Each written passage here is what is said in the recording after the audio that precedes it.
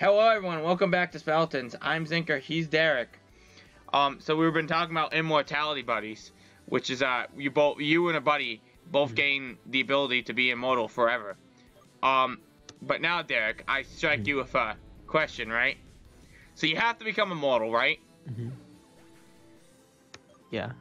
And you can choose to have an immortal buddy.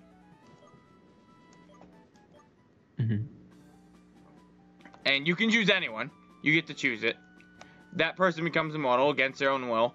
No matter who you choose, they absolutely despise that you gave them the immortality, and they will immediately be really pissed at you because they'll figure it out real quick. Well, you know, real quick in relative time. Like, it could take them like 100 years to die. But then I'm like, why the fuck am I alive again? Yeah. Or whatever. Or why am I not dying? And they'll fight, and eventually they'll learn of the curse and that it came from you. And then they'll get real... no, actually, you know what? No, they don't know at first, but there's always... there's an eventual chance that they find out. Like, I don't know, maybe it's carved in the stone somewhere. And they can figure it out eventually. Or they'll figure out that you're the only person like that. Yeah. I assume they would after like 2 or 3 centuries of it continue like seeing me again. Yep. Because you'd be the only ones alive. You'd be the only one still left alive. So what's the question? Do you choose to have an immortality buddy? Do you doom someone to that fate?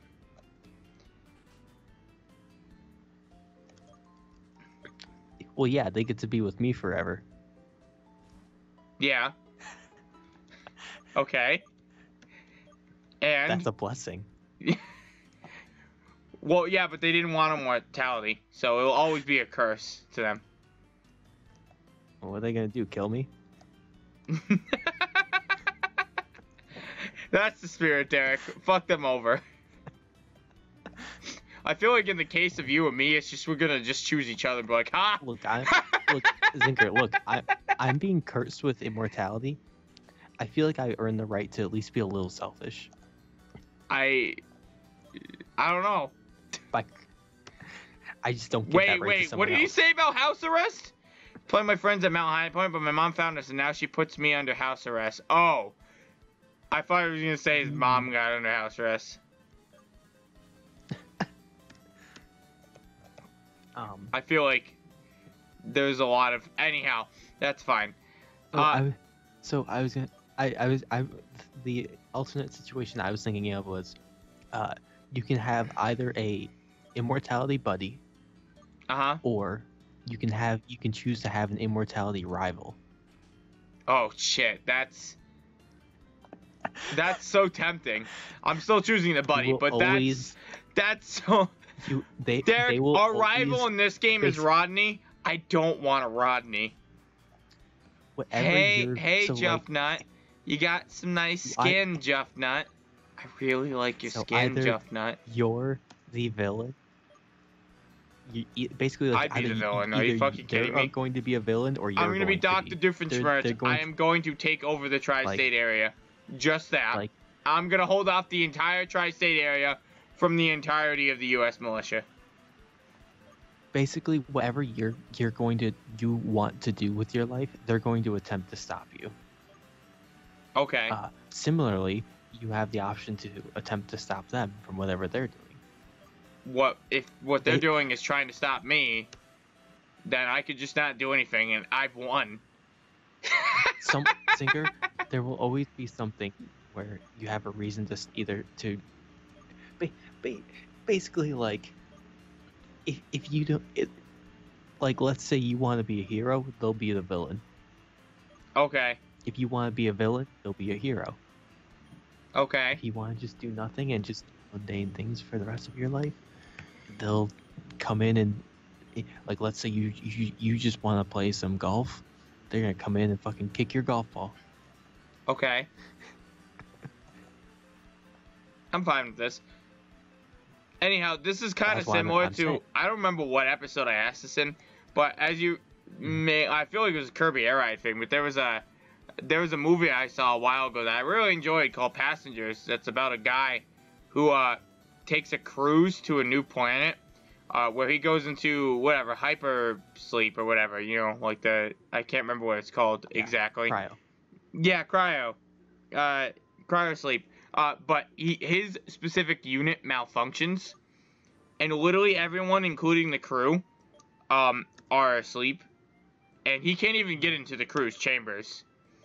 And the cruise is so full of its own ass, it's like it's impossible for someone to wake up early, even though he did. And he decided he fell in love with someone that was also sleeping. And he decided to wake her up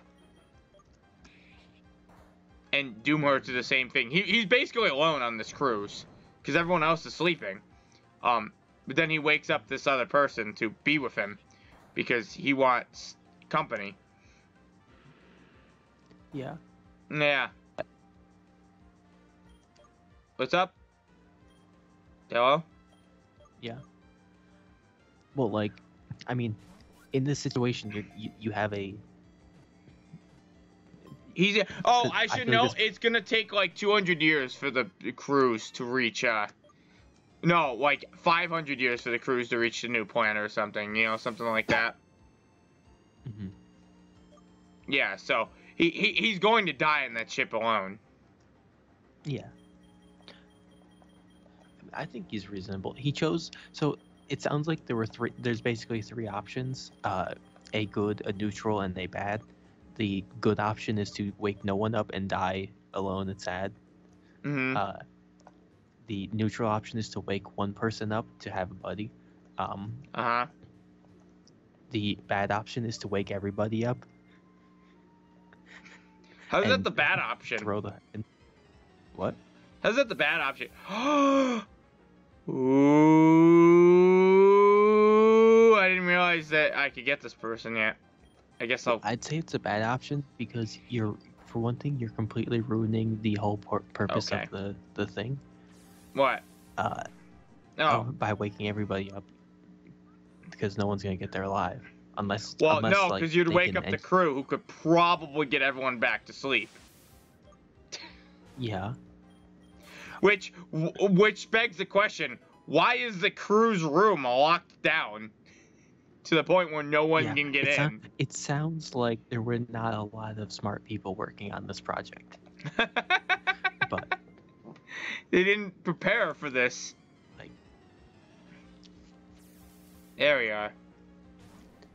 But like. Oh, I don't want Cloud9. I would say it's a bad option to wake everybody up if your intention is just like, well, if I can't get there, no one can. I wouldn't say it's a bad option. I feel like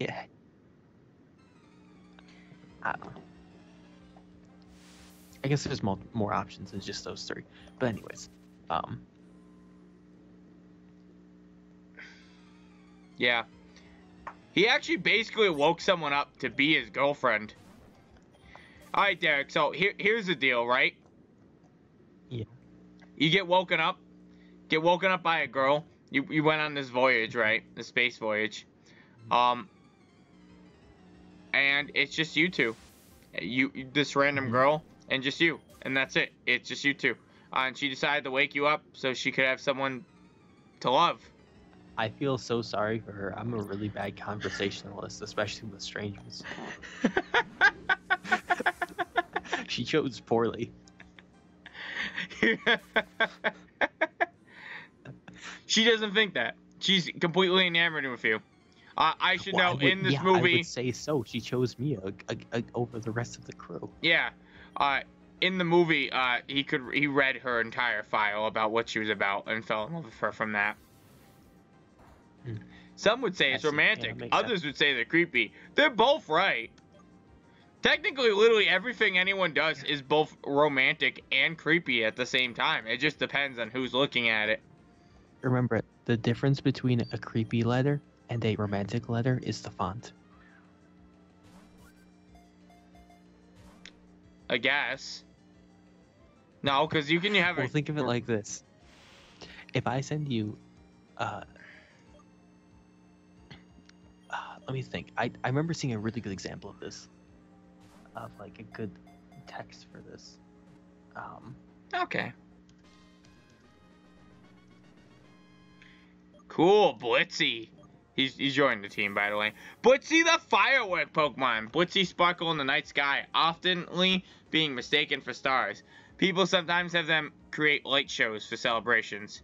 I should note, this is the after High Point Gym Pokemon. I just catching him early, because why would I not? Now what the hell do I name him? What's a good firework name? No, never mind. I already know what to name him. Bada boom. Bada Sure. bing, bada boom. It just makes sense. It just makes sense. Alright, I need that firework. You just gotta ignite the light and something else. Just on the night like the 4th of July. It's baby firework. Come on, show 'em what your work. Oh, he has levitate. That's good. That's a good ability for an electric fire type. It's a very good ability. Yeah. Yeah. There hasn't been electric fire types, right? Okay, sorry, Glowbox, it's your time. No. We all have our time and place, and this is yours, sadly.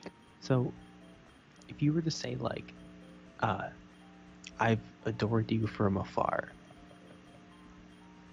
or something like that, if you write it in nice, like, cursive, like, fancy letters, put, like, some cute hearts on, that could be romantic. No, that could be creepy, too. If the text that you put is in letters that you cut out from various magazines or newspapers and paste it onto a card, that's when it looks a little creepy. I disagree. People could get the first one and feel fucking creeped out. Likewise, people could actually get the second one, and that could just be just the thing to tickle their boner bone. It's really like, it varies from person to person. That's the one thing I've always found weird, is I honestly don't know how to. I don't know how to, like. I thought you were gonna say people fuck. Can flirt without without being creepy. Because, like, I think at any point, if you're ever gonna attempt to flirt, there's always some % chance that you're just going to come off as creepy. Yeah. And this is why I don't flirt with anyone. That's like the only way to do it. Yeah. This is why I never flirt with anyone. Like, almost actually. I also have this. The problem I also have is that with like friends and whatnot, even with like friends and whatnot, I don't know how to compliment people without sounding like it, or without it coming off too creepy or too like sounding wrong. One of my biggest like almost irrational fears, I would say, is I have this fear of being misinterpreted. Right. On a higher level, I have a fear of being misinterpreted on levels of like like me just simply talking to someone and them me maybe like giving like a compliment and then someone taking it as like something like way more like what am I trying to think? I haven't bad sexual things. Okay. What? You were saying a bunch of words and you just said bad sexual things, and you expect me to understand what context I'm supposed to. Derek, what the fuck? I always have a fear of. I have a fear of being okay. So I guess like a good thing it would be, or like a good example would be like on the way to class, there's like a daycare thing on the college campus.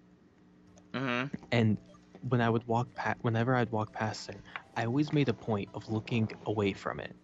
Okay. Whenever I could, because I didn't want there to be misinterpretation. If at any point someone saw me just simply glancing over or something, I didn't want anyone to ever have the misinterpretation that I am there watching children as I walk by for some weird purpose. Okay. I just fucking murder them in the back of a white van. That convinces people very well. Hmm? I said I just murdered the children in the back of a white van. That convinces people that I have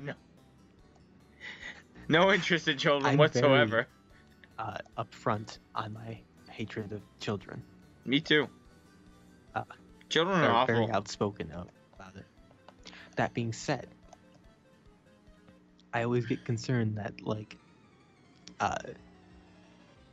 somehow someone is going to have this misinterpretation, and somehow their misinterpretation is going to get way further than it ever should. I guess that makes sense. It's... What is this? Caburn? Cuburn. It's like Cubone, but it's Cuburn. I was gonna say, it looks like a Cubone that was like burnt. It's like a burnt. It's burnt. He's covered in his mother's ashes instead of his mother's skull. They cremated the mom. Jeez. Yeah.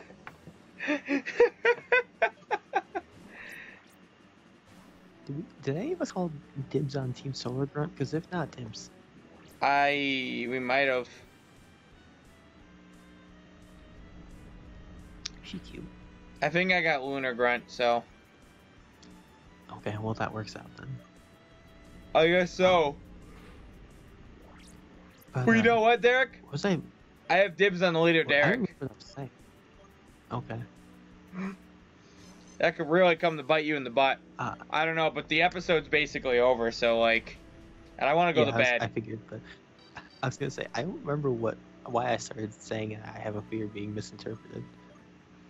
Oh, yeah, complimenting friends. Yeah. I always worry that they'll misinterpret it as meaning more than it does. I just love my friends. See, this is actually platonically. This is actually the benefit for me of liking brown girls. I can platonically compliment friends, and there's zero problems because I'll be like, yeah, you're not really my type. I think most people that I know are know me well enough. I think I'm very unintimidating. I think I'm so unintimidating to the point where people. I give off the aura of Derek does I give off the either look gay or am very non-threatening. I think I give people those vibes. It makes sense. So I believe it. Most of the time, people, because I've had numerous people tell me I assumed you were gay or something, which I can see. Right. So can they. Did you just use bulldoze on that Blitzy? Yeah, it didn't have levitate. It had Cloud9. They either have Cloud9 or levitate, so you know which ones you can use Earthquake on. Yeah, that's true. I'm glad I didn't choose the Cloud9 ability on Blitzy. I got the way better one. The one that doesn't suck actual ass. Yeah, I think most people whenever most female friends I have, whenever I give them compliments, I think they're what about the guy friends, Derek? They can misinterpret it too. The guy friends can misinterpret you too. Yeah, that's fair, I guess. I try to make it clear that I'm straight. As soon There's as no I can. hope. It's just there's too much to undo. But yeah. I mean, I certainly don't help my case ever. No. But, it's okay. It's okay to like dick, Derek. I really don't. I hate dicks so much. I hate my own too. Me too. It gets in the way. Me too. It's just too damn massive. Aww. All right, next time it's Speletons. Bye bye.